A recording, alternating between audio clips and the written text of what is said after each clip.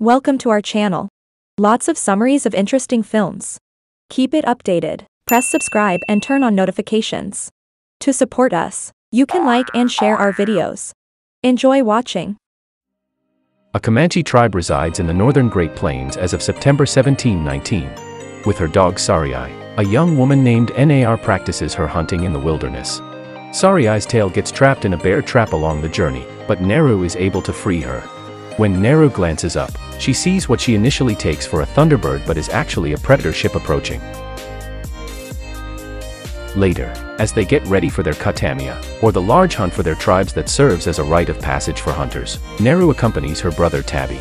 While their mother Aruka dismisses Naru's ambitions, she wants to be seen as a hunter alongside her brother. The predator shows up close to the community and hides before ruthlessly skinning a snake. Puhi, a member of the tribe who may have been abducted by a mountain lion, is being sought after by Tabby and his hunting group. Despite the objections of everyone but Tabby, Naru accompanies them because he is confident that she can take care of Puhi's wounds. Puhi is found by the group wounded but still alive. Naru treats his wounds. If they discovered Puhi alive, something larger than a mountain lion must be nearby because the lion would not have left him in that position unless it had been chased away, according to Naru. The hunting team never stops searching for the lion. Paka is one of the group members who climbs a tree with Naru in order to create a trap, but the lion cruelly drags Paka from the tree before tearing him apart.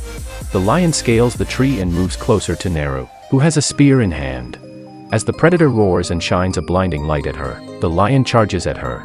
Before falling and hitting her head on a boulder, Naru used the spear to stab the lion in the side. Tabby carried Naru back to her house, where she awakens. He completed his katamia by returning with the head of the killed mountain lion. He is appointed as the new war chief during a ceremony arranged in his honor. The following day, Naru leaves on her own in an effort to find the predator. While out on a walk with Sarai, she discovers a means to throw and retrieve her hatchet and comes across a field of bison skins. The wolf also makes an attack as the alien hunter comes across it. The predator guts the wolf through the middle as it charges at it. The predator then tears out the wolf's spine and skull before burning the head all the way through to the skull and carrying it as a trophy around its belt. In the end, Naru stumbles into a large mud pit and starts to sink. She launches the hatchet that is dangling on a rope, and she succeeds in snagging a tree stump to pull herself to safety. She comes across Sarai and a bear. Naru manages to hide while the beast pursues her.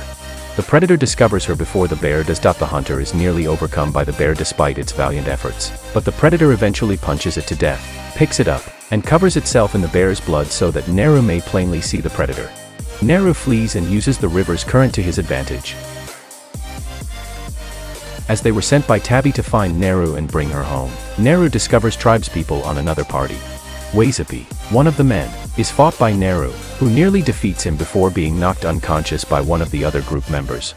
The predator has the upper hand with its sniper rounds and kills one of the men while the men tie her up and get ready to strike. As the men start to be killed, Naru sets herself free. While running, Naru manages to get her foot entangled in a trap. The French for trappers then knock her out cold. The trappers keep Naru as a prisoner and abuse him horribly. Raphael, one of the men, addresses Naru in English and inquires about the predator. She understands that it was these men who skinned the bison. Tabby is brought out by the head for trapper, who then slices him across the chest and down to the stomach. To serve as bait for the predator, Naru and Tabby are fastened to a tree. The trappers set up observation posts to stalk it, but the predator discovers them before it can finish off the first bunch. Even though it is cornered, the hunter utilizes its sophisticated traps and devices to kill the trappers and escape. Another group succeeds in getting the predator's foot hooked in a bear trap. Naru utilizes her cunning to rescue them after informing Tabby that the predator did not perceive her as a threat. Before setting Sarai free, Naru returns to the trapper camp and kills the last of the men. A hurt Raphael discovers her and offers to teach Naru how to handle his gun in exchange for medical attention. Given that the predator's trap sliced his foot, Naru gives him remedies and attends to his wound. Additionally, she observes that the herbs might lower a person's body temperature, which makes it more difficult for the predator to detect them.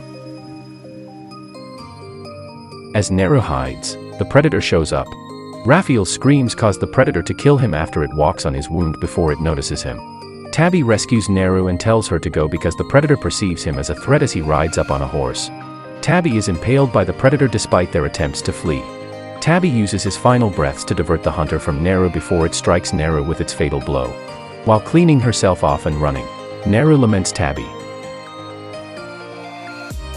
Neru locates the trapper leader after entering the forest. Similar to like he did with her and Tabby, she assaults him and cuts off his foot. She waits for the predator to show up while using the plants to mask her heat signature. The predator kills the trapper, but Neru shoots the predator in the head with Raphael's gun. She grabs its helmet before sprinting into the forest. In order to impale the predator in the head with her arrows, Neru corners it with its own helmet after trapping it in the mud pit she fell into. With Sarai, Neru returns to the community bearing the predator's head. She forewarns her tribe of the white men and other dangers, forcing them to choose a new place to live. The tribe rejoices over Neru's success and longevity.